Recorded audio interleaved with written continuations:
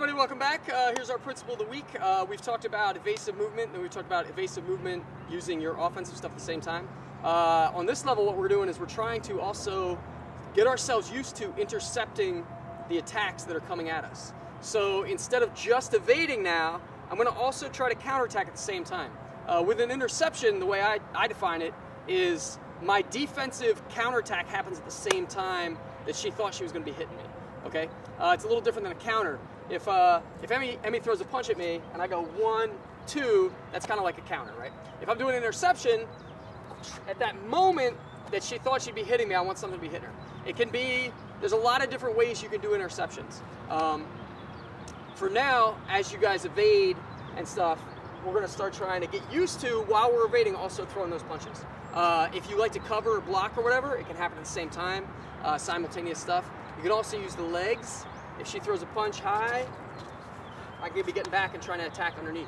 But adding this, getting the timing down on this is really good, because we kind of mentioned that gear shift in your head between offense and defense. An interception is a really great way to kind of take your opponent off their game, because at the moment they thought they'd be hitting you, if you can strike them, you'll see that stutter step in their head, because not a lot of people train for this. And then that gives you a chance to enter and do some of your combinations and stuff. So we're going to watch, Emmy and I'll do it a little bit where when she feeds me an attack that I'm evading, I'm going to try to intercept as much as I can and train myself to include my offensive counter strike in my defensive movement. So let's see what that looks like, and here we go.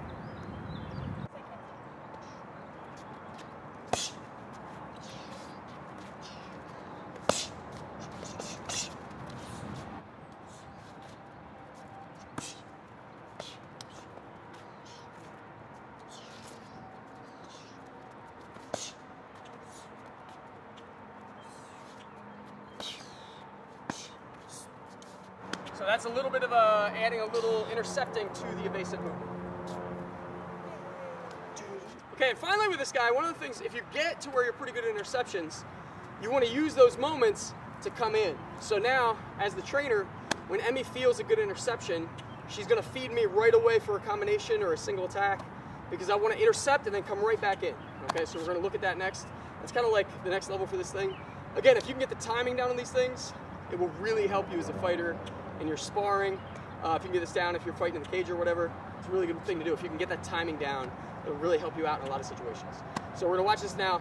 When I get a successful interception, my trainer is gonna feed me a combination or some kind of attack, because I wanna use that moment of surprise where you get that kind of stutter step in their head to throw some damage in their way. So let's check that out.